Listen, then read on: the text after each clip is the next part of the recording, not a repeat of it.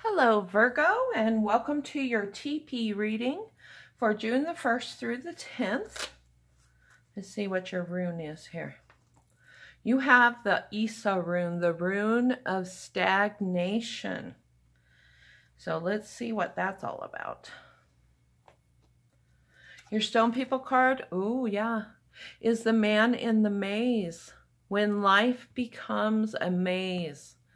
Sieha, Big Brother, will help you through, but you have to ask him. Okay, your spirit animal is the owl. You see clearly now. And, oh, look, your sign and symbol card is the rainbow and hope. So there is hope. Okay, we're actually going to draw the cards today. And they've already been shuffled here. We're doing the Teepee reading, which is going to show us the past, the present, the future.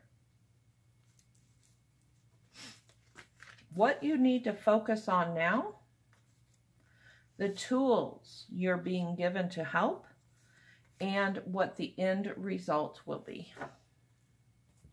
Okay, so the past was retreat. You retreated. The present is about expanding your story. Your story can be told 100 different ways. Do you focus on the negative or do you focus on the positive? Okay, and our future is that unity and wholeness are achieved. That's awesome. Okay, so now we're going to be seeing what we need to focus on, which is the energy of the innocent and the inner child. That kind of energy is what you need to focus on. The tool you're being given, ooh, is the great mystery, original source. This is a very powerful card. And it means that what you have to do is drop the shame, blame, regret, anything about your past, and take responsibility for it. You are at the place you are because of the decisions you made, not what other people did to you, not what the world has done. Taking that responsibility is critical. And then the end result is fire medicine, passion, spontaneity, movement, getting out of the stagnation. Okay, so we're going to clarify. Sister Moon says here that, ooh, a fiery climax approaches. That goes right with our fire medicine here.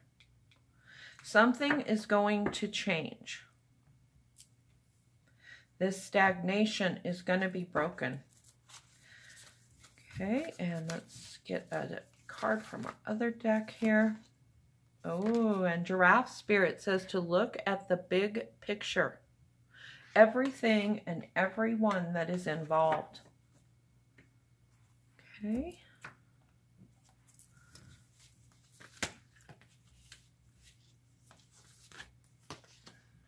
Oh, we have Magic Guardian. Unlock the magic within yourself. And every single person has that magic within. And I think for you, it may have been suppressed for a long time. And that's what this fire medicine is about. It's going to take that kind of energy to release you out of this stagnation and being able to move toward unity and wholeness within yourself. Okay, so our stones, we're choosing our stones here. Our stone people. We're going to choose 3. Okay, and we have Desert Rose. This is about this passion and spontaneity and breaking out of the stagnation. Desert Rose, go for your dreams without restraint. All things are possible, and it affirms your life purpose. So that is very powerful. And it really does go right along with all this fire medicine. You are ready for a change.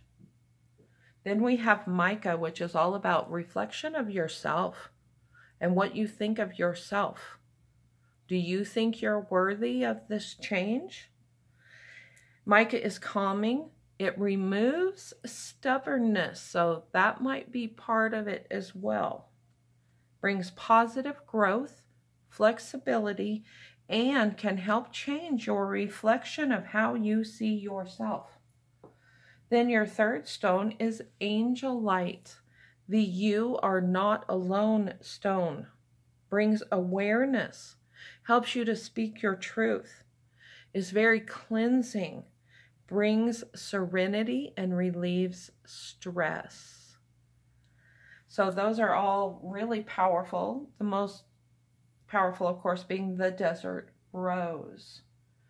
All things are possible. If you are lost, remember that you can ask Sieha for help, for direction, for guidance. So I hope you enjoyed your reading. Peace, love, and light. Until next time.